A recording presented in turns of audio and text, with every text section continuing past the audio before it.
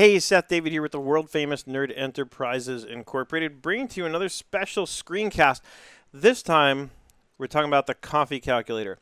Now, where does this come from? Just a little bit of background context. I was on LinkedIn earlier today, actually kind of this morning, and I stumbled on this post from actually a friend of mine. And it was about how if you spend $7 a day on a cup of coffee and you stop spending that, and if you put it away, you know, $7 a day for so many years, it would add up to like $6 billion. And it doesn't add up to $6 billion. I was actually kind of curious because clearly they were exaggerating in the post. So I was like, what would it add up to, right? And then throughout the day, as I had breaks between calls, I kept kind of adding to it. And I thought, well, okay, but what if we actually were putting it away in an interest-bearing account? And I thought it's largely irrelevant because what interest are they paying? Maybe 1%. But I said, okay, so let's give it the 1%. And see what that does. And then little by little throughout the day, as I was taking breaks between Zoom calls, I kept kind of playing with it and tweaking this spreadsheet that I created. And when it was all done, I said, screw it, I'm not going to comment on my friend's post. I went to all this trouble and created all this. Why not just create my own post? And I called it the coffee calculator. So let's take a look at my screen. I'll show you what I'm talking about. So wherever you're watching this, you're going to see a link that you can use to access a view-only version of this. Let's see how many people pay attention and follow directions. All you'll need to do is click File, and you can click Make a Copy. Or if you want to use it in Excel, just download to Microsoft Excel. Excuse me. So that's how you can get your own copy, and you can play around with it.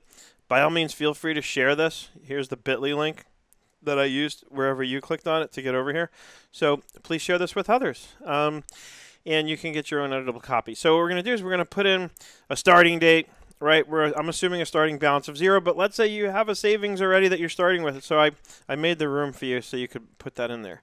Okay, then the daily investment. Now, my friend's article or post was really based on the idea that it was going to be $7 a day that you'd be spending on Starbucks coffee, which let's be honest, if you're going to Starbucks like twice a day, you're spending about $3.50 each time, that's $7 a day, right? Stuff adds up. So, get a French press, brew it at home, it tastes better, and you'll save a ton of money. And then you can do this. So, these numbers are kind of rough, right? So I just said, all right, well, if it's $7 a day, then multiply that by 30 days. I know some months have 31 days and some months have 28 days and so on. So it's rough, right? But it's just to give you an idea.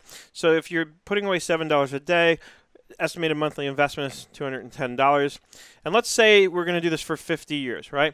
I look at it and I'm like, 50 years, I might not even be here anymore. Let's go with 40, right? So, and then the spreadsheet calculates what that means in months, and here's where you can change the rate at which you're earning interest on that money. This also assumes you never draw the money out, right? You just put away the $7 a day, the $210 a month.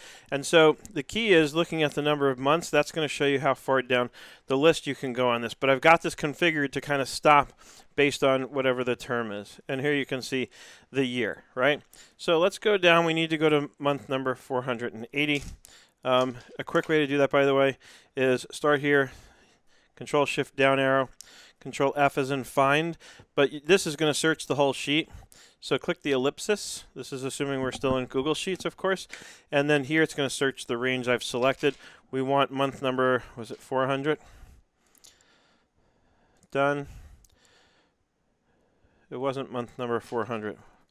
What was it? 480. Find. All right, 480, boom, and now you can see we got right to the end. So during that time, assuming 1% interest and putting in $210 every month, at the end of 40 years, we would have saved 120. Let's just call that 124,000.